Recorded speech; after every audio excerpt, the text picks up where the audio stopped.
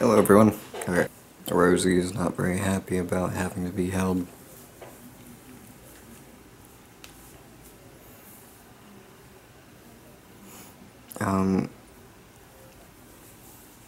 So I live in an apartment now with some pretty thin walls, so I'm trying to be kind of quiet. I don't exactly have a setup yet that I'm confident in being louder in.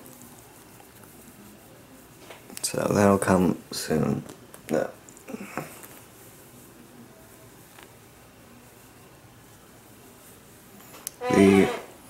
So we'll have an apartment tour at some point, but for right now I just want to talk about Jack and what happened with that. So let me get up close so I can speak a little. You don't hear me. So Jack was very, very sick with insulinoma. He had it for quite a while, and we tried to treat it as best as we could with prednisone. Jack, I think, had insulinoma for probably at least about a year.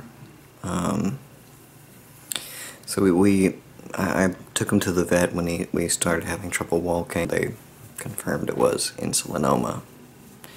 So we gave him prednisone with a mixture of some other thing, and that sort of worked for a little bit. He kind of recovered.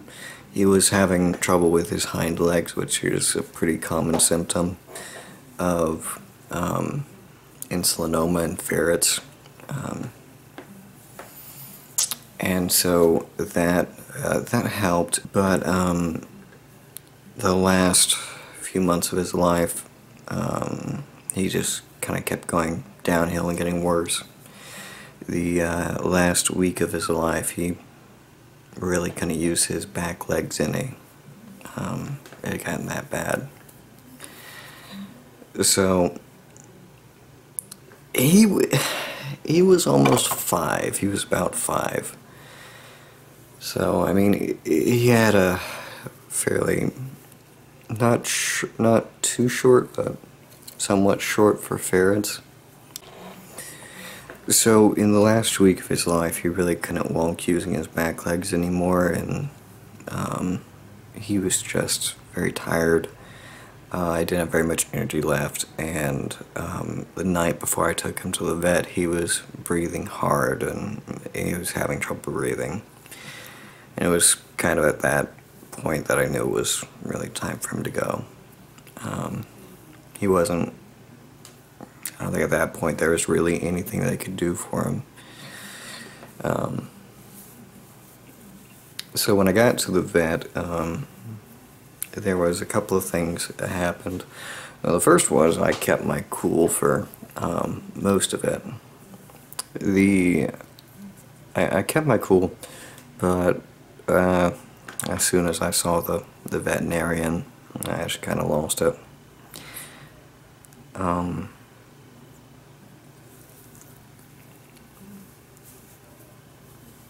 What really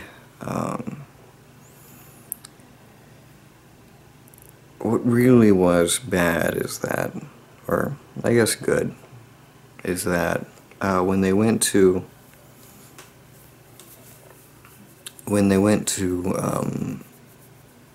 get everything out, I was holding him, giving him as much love as I could in his final moments. So they get the sedative out, and they get the shot that'll actually stop his heart. They get those out. So they give him the sedative and they hand it back to me so I can hold him, while he goes to sleep. And a couple of minutes go by, and when I hand him back, they say that he'd already passed. That he must have been really sick because the sedative was all it took for him to go. So I guess it was good in the fact that he got to die in my arms, you know. So after that, I had to try and drive home, which was a real interesting experience. If any of you ever have to do that, just probably want to bring someone else to drive home. That's just my advice, because trying to drive home when you've just had to put your animal to sleep is not fun. So they gave him a cute box to put him in, and you know, the doctor's, the veterinarian, he was very sweet about it. He's the one I've seen before, and yeah. So I had to borrow a shovel, go dig a hole, and bury my ferret.